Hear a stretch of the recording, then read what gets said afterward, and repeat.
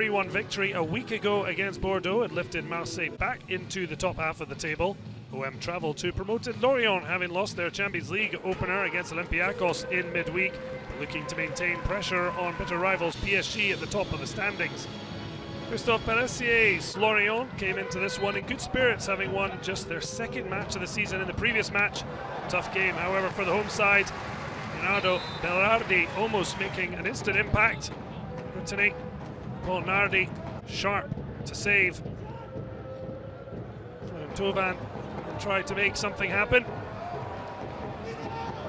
Roque Sakai returning it to the French winger. He struck just wide, although thankfully not badly injured, being involved in a very uncomfortable sandwich.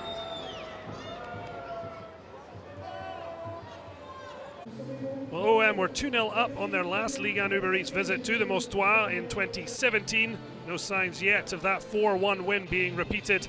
It's 8 years, though, since Lorient last home league win against Marseille. And yet, Terem MOFFI set it up for Quentin Boga, former Toulouse winger, striking cleanly, just clipping the post. Well, the match turned on the anticipation of one and the folly of another. NARDI letting the ball drop, and then suddenly it was in the net. BALERDI was away celebrating his first goal in France, and brilliant anticipation as NARDI tried to let the ball go. Turned out to be a perfect ball in the end from Tovan, and all smiles between him and Andres Villas-Boas.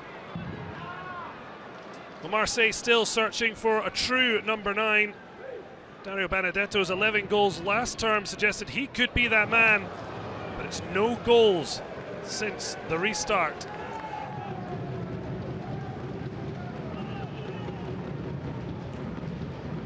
Thumbs up from Tovan, but it was still a little bit of a worry for OM going into the closing stages.